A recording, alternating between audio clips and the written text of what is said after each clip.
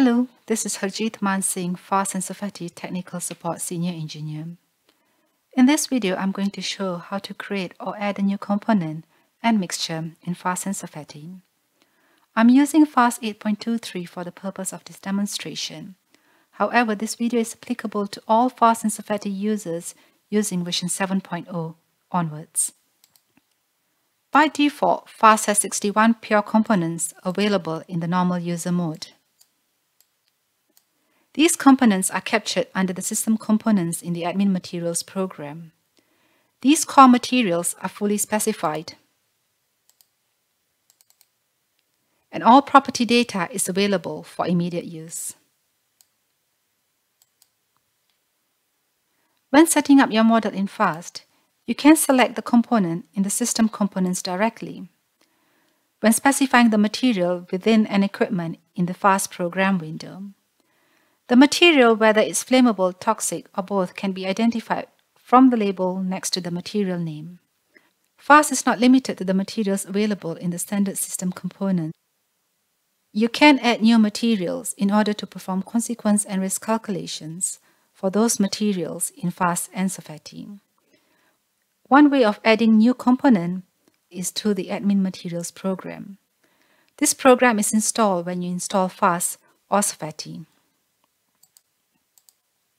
To access admin materials, first make sure that the application is closed.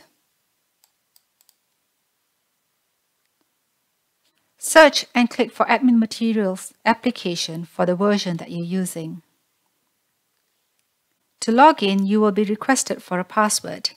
The password is Technica with a capital T.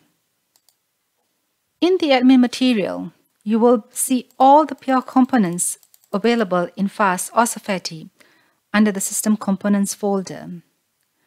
The admin materials has further 1,600 materials from the DIPPR database. To add a component from the DIPPR database, right-click on the System Components folder and click on Insert Pure Component. Each component has a unique CAS number assigned to it by the Chemical Abstract Service. You can search for the component you want to add by name or by CAS number. In this demonstration, I'm going to add isobutane. Any new component will be added to the bottom of the System Components list. The pure component added from the DIPPR database may or may not have complete data. The exclamation mark in the red circle on the top left corner of the component indicates incomplete data. If there is incomplete data, you must supply this data in order for it to be used in Phast and Safeti. How to complete the material properties is covered in another how-to video. If the component you are looking for is not in the DIPPR database, you can add the component by inserting a new component,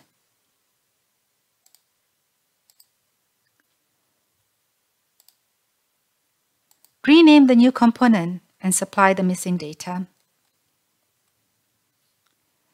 You can also add a new component by copying and pasting an existing component, renaming the component, and edit the properties. When renaming the component, ensure to give it a unique name. Duplicating an existing name will give you an error. You should also avoid giving a name identical to one of the components in the DIPPR database. Within the admin materials, you could also add mixtures under the System Mixtures. To add a mixture, right-click to insert a mixture. Rename the mixture.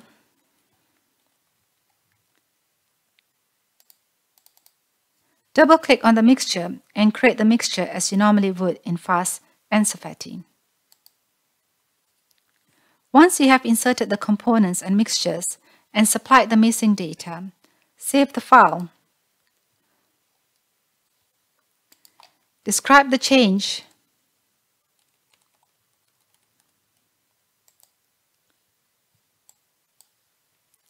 and close the application. Once the change has been saved, you will be able to see the new component and mixtures in the Phast and Safeti program window.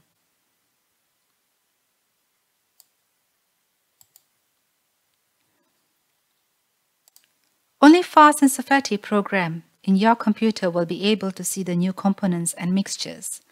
This is because the materials file is located locally on your computer.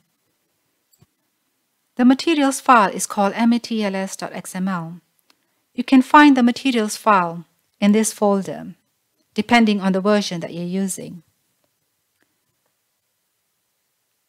You can share the materials file with others in your organization.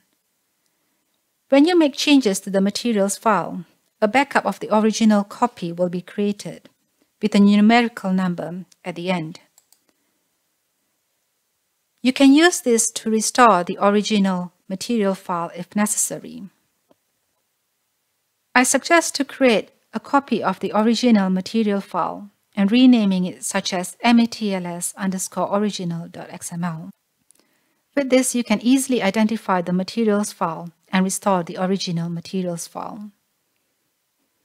Thank you for listening, and if you have any questions or would like to get in touch, please email digital@dnvgl.com.